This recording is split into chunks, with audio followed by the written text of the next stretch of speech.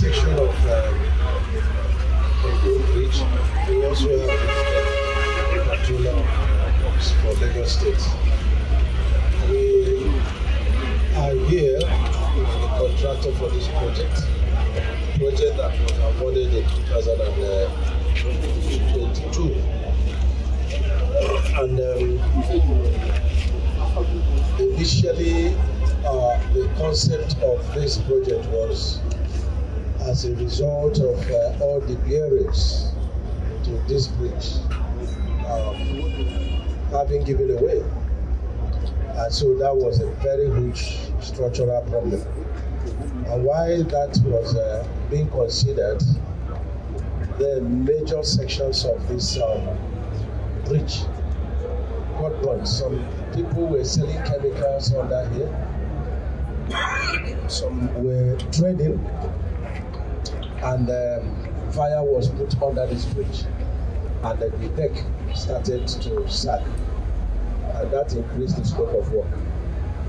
And today the contractor is doing a fantastic work under the director of bridge design and all the Minister of Works who are involved. I'm very impressed with the work.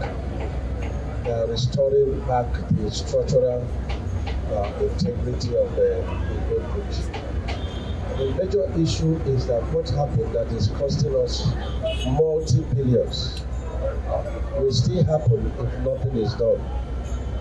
Part of the project is to clean up the surroundings, and the contractor had to move the market to this side we are seeing, and I've asked him to see how we can use the part of the contingency fund to also concrete where he has moved the people and put solar light for them. Part of the contract also is to build drainages. So under the bridges we are going to concrete it, and then we'll be handing it over to state government.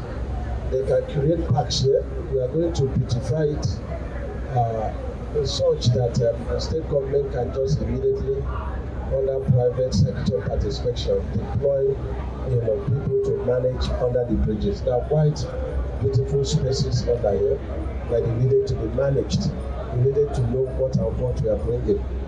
The contractor is being told that is still on site working, and this bridge very strategic and very important. So I will be crying to Mr. President for special funding so that this work is not stopped, because if we do not complete it and quite very much on time, the bridges will collapse. And to rebuild them, apart from the inconveniences to Nigerians, it must take multiple billions to rebuild it. So it's very critical, and this project, I'm very satisfied with the work they are doing. The other sections are not able to start because they still market over there.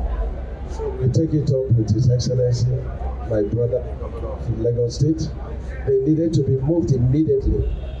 It's about structural defects, special is that if you don't give it attention immediately, then you have greater problems in your hands. We don't want that. This is part of the reason why we are here. We are happy with the design, construction, with the speed. But under my watch, this is going to be triple, and we intend to complete before the end of November. We give all the assistance so they can watch that.